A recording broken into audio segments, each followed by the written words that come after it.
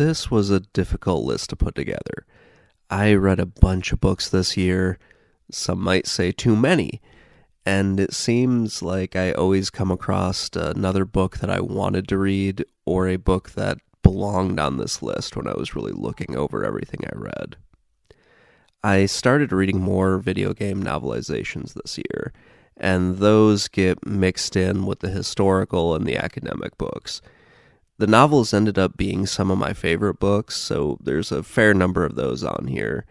There's also, I think, one autobiography on this book, but for the most part, they're going to be a lot of historical things or looks back at specific video games. Shadowkeep by Alan Foster Dean was one of the more enjoyable novels that I read this year. It is a paint-by-numbers fantasy story that deviates from the game quite a bit, but it's a really fun story. Oh, and I was wrong about the characters in this. It's supposed to be a kangaroo man instead of a rabbit man. Thank you to everyone that pointed that out for me. I'm still glad that he died in the book, and I was very sad that he was brought back to life because I did not like him at all. The story follows a blacksmith's apprentice as he travels to a keep. There, he has to kill a demon. Along the way, he meets a few companions, and while in the keep, the kangaroo man keeps trying to get them all killed. They defeat the demon, and the world is saved. It isn't anything special, but it's a really fun book to read. Shadowkeep has the distinction of being the first video game novelization. Much of the story was invented for the book, as the game is pretty light on the details of what's going on. I still wonder how many people learned about the game from the book, or vice versa. It's one of those things that's kind of interesting if they had any data on that. There is something I find fascinating about novels based on video games. I wonder how closely the author has to follow the game's plot, and how do they account for multiple playthroughs, telling different parts of the story. It's just a really fascinating thing to look at. It can be fun to think about that as, I read more novels on video games.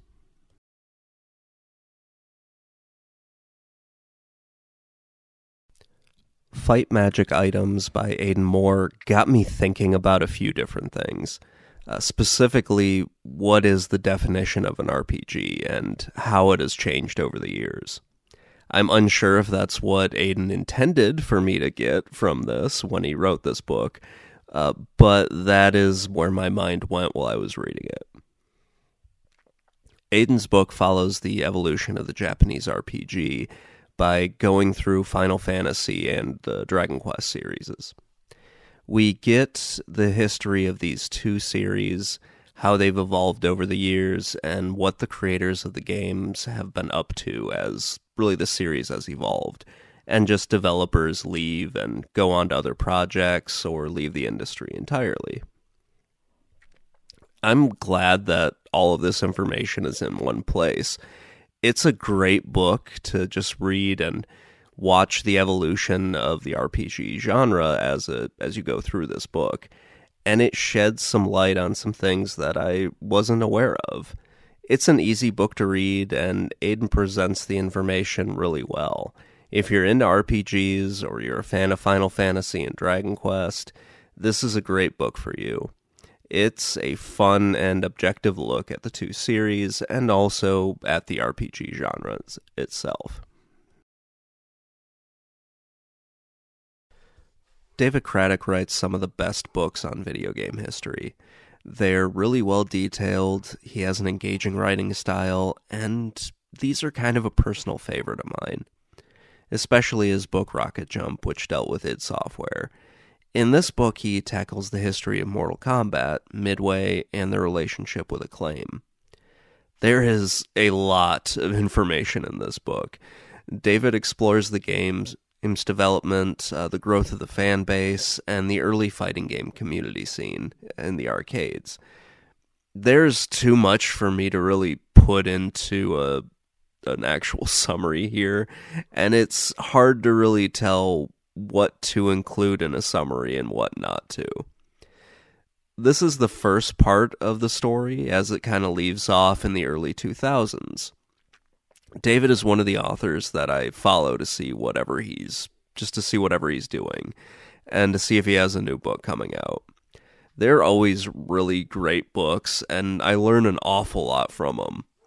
Books like Long Live Mortal Kombat, they give me a lot of ideas for other projects.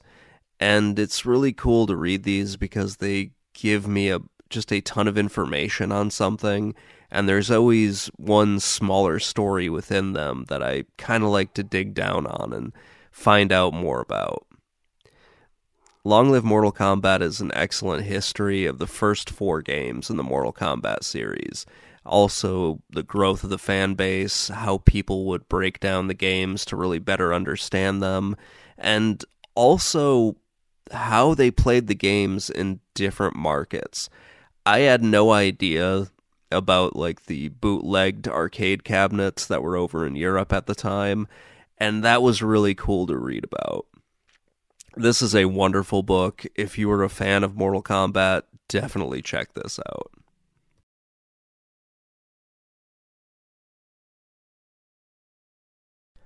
Monster Kids follows the history of Pokemon. It looks at how the games impacted popular culture in the United States during the late 90s and early 2000s.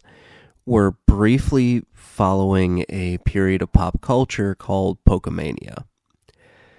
It's pretty awesome. I really love this book. While the book's main focus is on Pokemon and its influence on the handheld video games, anime, and trading card games, we also learn about some of the other properties that came about at this time, specifically looking at the properties that were sort of forced into being Pokemon clones, even if they really weren't. It reminded me of how several unrelated properties got turned into something wholly different back in the 80s. Especially when you look at anime, how it was heavily edited and turned into something else. Stuff like Robotech, which was completely created out of nothing, and Voltron as well. I'm not sure how I forgot about that one, but it was just really cool to see how some things haven't really changed when bringing Japanese media over to the United States. Monster Kids is a fantastic book. It does more than just cover a series of video games. It covers an entire period when a video game series really just took over pop culture, to the point where it got a little annoying, if I'm being honest. It was in movies, it was TV shows.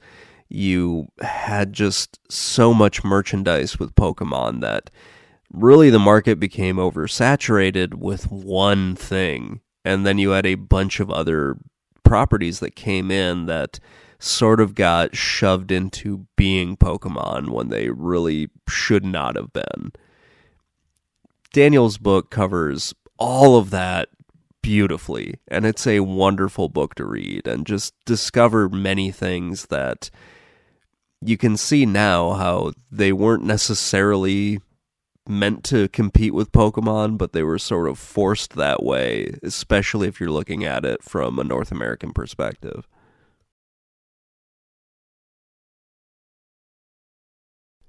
So far, Hell, a Cyberpunk Thriller by Chet Williamson might be my favorite novel based on a video game. The book closely follows the video game's plot, but it changes some things so it won't feel like the main character is doing everything. It also has a very cool setting. In the book, Hell, we follow 2 characters who work for the cyber police in a dystopian future.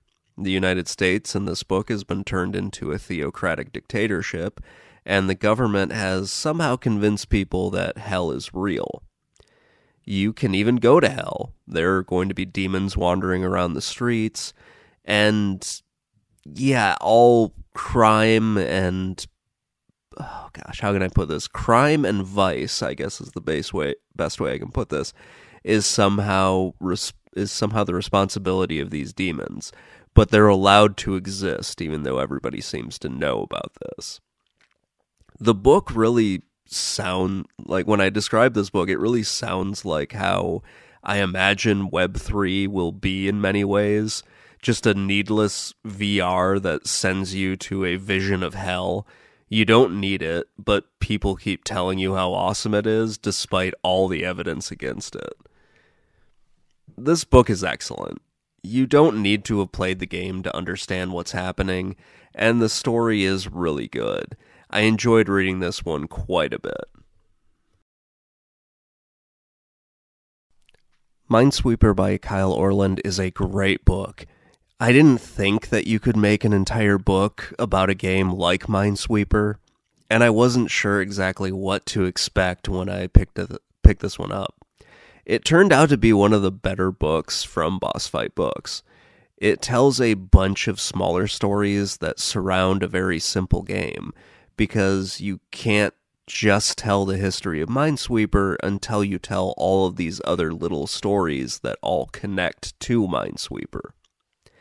Kyle explains the game's origins, the minor moral panic that it created, which I thought was hilarious because it seemed to confuse leisure time with work time, and people not understanding that you might need a break from your mindless job sitting in front of a computer all day. There are just so many little stories about Minesweeper, and each one of them is incredibly fascinating, like going into the speedrunning community and how they were trying to create their own sets of rules that they were all going to play by, how they were trying to determine whether a high score was valid or not. It was really interesting to see. This was a spectacular book. It was one that I wasn't too sure about when I started reading, but as I went on, I found it really hard to put down. And it was kind of upsetting when the book was over and I had to move on to something else. It was more of a history than a personal story, but Kyle's writing is so engaging that it made the book very enjoyable.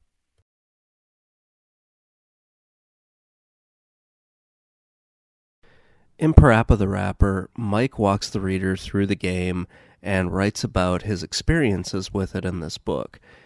We learn a lot about the period when the game was released, the inspirations for the game, some more facts about rap music, which I really had no idea about. There's an awful lot in this, and we learn a lot about what this game really means to Mike. Something very important is brought up in this book. Parappa the Rapper is a very short game, and was sold at full price at the time.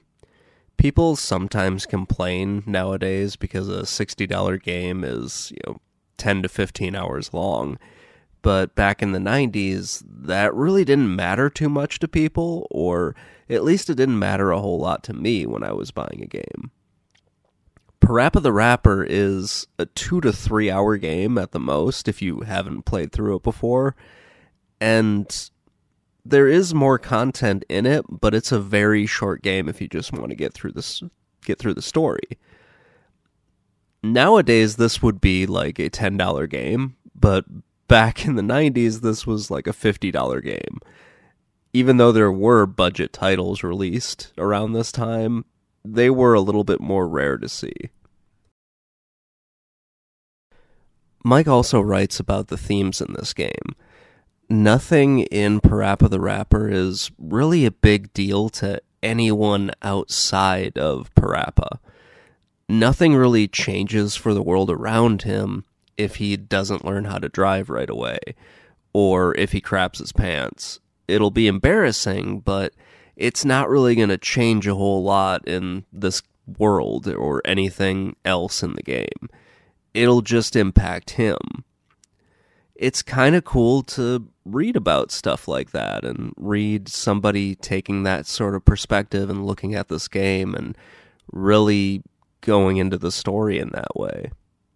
For a 90s video game, this whole idea of it's not really that important, but it's very important to the main character was something very different, especially at the time when you would have a main character in a video game that usually has to go off and defeat someone who's usurped the power of God or some crazy thing like that. The legacy of this game is also brought up, where Mike mentions that Parappa the Rapper was a mascot for the PS1 for a brief period of time. He also writes about learning about this game on a demo disc. Both of these kind of made me smile when I was reading this because, one, I learned about other games like Parappa the Rapper that way, but it's the same way I learned about the game. That and seeing the commercials and reading about it in a magazine, and yeah, it was kind of the mascot for the system for a brief period of time. This made me think about how we're drawn to different video games. When I saw Parappa the Rapper, I didn't really think too much of it and passed it by. But when Mike saw it and fell in love with it, it meant something different to him. And it just reminded me that not every game is made for everyone. And, I kind of enjoy learning about why other people like certain games and why they fall in love with them. And it makes me think about the games that I fall in love with or I really enjoyed.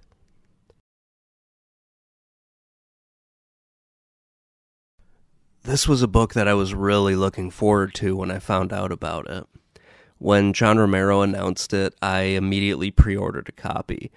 I love learning about the games that I personally grew up with and the ones that I played an awful lot of. And I was hoping for a bit more detail than probably what was going to happen in a book like this. Because I had read other books about id Software, books like Rocket Jump or Masters of Doom or Scary Dark Fast, I think is another one. There are a lot of books on Doom out there, and I was kind of hoping that this book was going to shed some light on some of the questions that I had about those books, and a few of the inconsistencies in them. The book does deliver on some of that, but I feel like John held back on a few things, he held back on a few things, and I guess he omitted some things that weren't necessarily important for the story, but a few other people would have enjoyed reading about. John tells his story, and he had a pretty rough childhood, but eventually found his way to computer programming. It takes a while to get there, but John has a very inspirational story to tell, and it's really interesting to hear about his journey from where he was born, how he grew up, to getting into video games and becoming successful at that.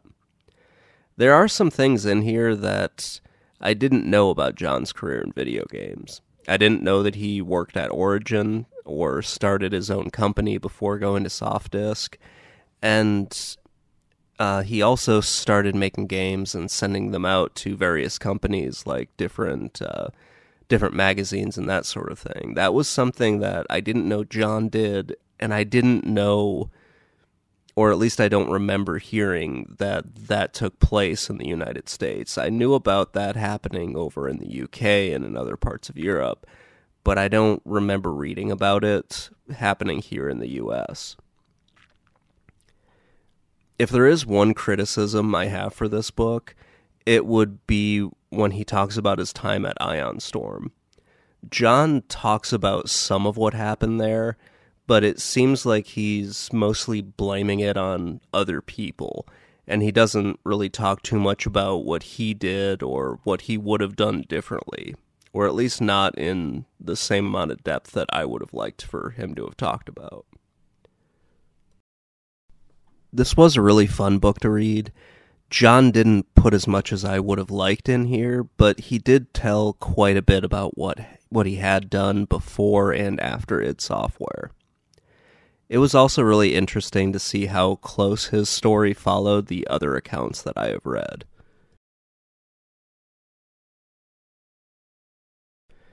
This book was amazing. Caleb is a spectacular writer who does an excellent job of explaining the meaning of the game What Remains of Edith Finch.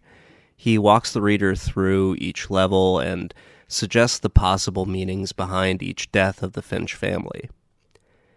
In the game, you see the deaths of the different members of the Finch family.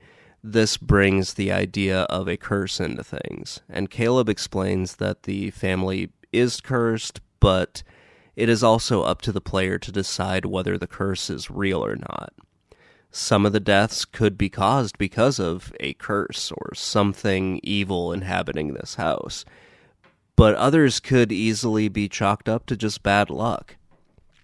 The game doesn't give the player any answers, and Caleb explains that this is intentional. He does that by interviewing the makers of the game and also just kind of walking you through some of the more fantastical deaths and explaining sort of the perspective of the different characters. Reading this book made me want to play the game. Caleb brings a creative approach to talking about video games, and I really liked this book an awful lot. Just the way he talks about everything and the way he goes through the game and talks about all of it. This was a book that kind of snuck up on me, but ended up being one of my favorite books of the year.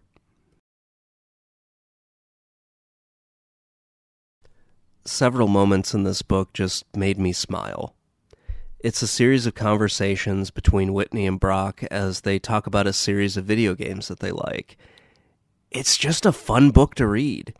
The chapters follow a pattern. There's a brief conversation about a related topic. Whitney explains the plot of the game, movie, or comic book, depending on what they're talking about, and the two discuss what they liked and disliked. And then they go over some of the merchandise that one of them has collected that's related to the game or the movie or whatever. They played through each game before they talked about it, and each chapter is about one of the games in the series, or it's about one of the two movies, or it's about the comic books.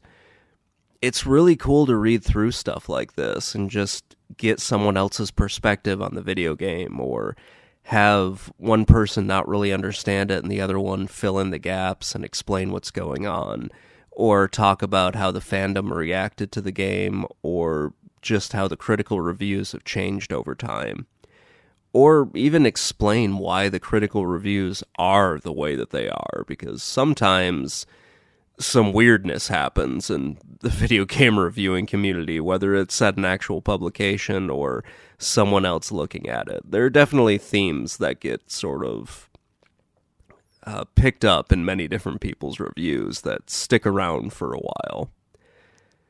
One of the parts that I liked a lot was when they talked about the first movie's impact on the later parts of the series, especially once it moved to Western Studios developing these games, and how they seemed to take more inspiration from the first movie than they did from the previous games. That was really fascinating to really hear it explained that way, because I really would not have thought about that, but it explains an awful lot.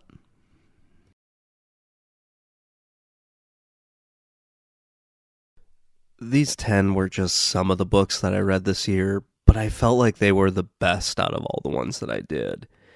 There were others that I had planned on reading, but just ran out of time, and I'll try to get to next year. The only books that I wouldn't say that I liked would be the Doom books, because that series just went downhill fast after the second book, and they became just absolutely nonsensical once the authors had to create their own story and seemingly forgot all the rules that they had established in the previous books. This was the only time that I really didn't like some of the books that I wanted to read. Like, I picked up something because I thought it started off really well, and then as I kept reading more of the series, I was like, wow, this is shit. And the author should feel bad for it. My favorite book this year was Suddenly I Was a Shark by Caleb Ross, and Minesweeper by Kyle Orland was probably a close second to that one. I found these two books to be really interesting and also kind of inspiring in some ways. I got ideas from other projects and for things that I wanted to write about and talk about and make videos on. They're both really great books. I'm looking forward to seeing what books come out in 2024, and I have a bunch of novels that I want to get to because there are just so many of them, and they seem to be pretty fun to read through, as well as going through some of the books that kind of snuck up on me last year that I've picked up now, but I didn't pick up when they were first released. Anyway, that's going to wrap things up. Let me know what you think in the comments below, and I will talk to you all later. Bye, everyone.